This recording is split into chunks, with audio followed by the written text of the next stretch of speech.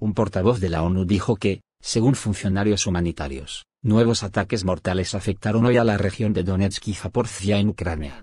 El portavoz adjunto del secretario general, Farhan, informó hoy a los periodistas en Nueva York que hace unas horas, un ataque en la ciudad de Kostiantynivka, región de Donetsk, tuvo lugar en una zona de mercado abierto donde muchos residentes locales hacen sus compras diarias, lo que supuestamente causó decenas de víctimas civiles, incluidos niños.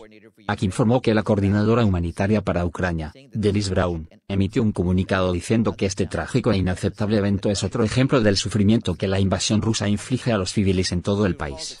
Brown también recordó que los civiles y la infraestructura civil están protegidos por el derecho internacional humanitario. Hack añadió: nuestros colegas humanitarios también nos dicen que hoy, un centro educativo y casas resultaron dañados en la vecina región de Zaporizhzhia, y las instalaciones portuarias fueron nuevamente atacadas en la región de Odessa, en el sur.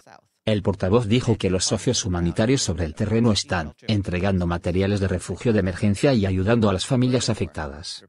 Concluyó diciendo que los repetidos ataques a los puertos ucranianos están privando a los agricultores de sus medios de vida y al mundo de alimentos asequibles cuando millones enfrentan hambre en los países más pobres.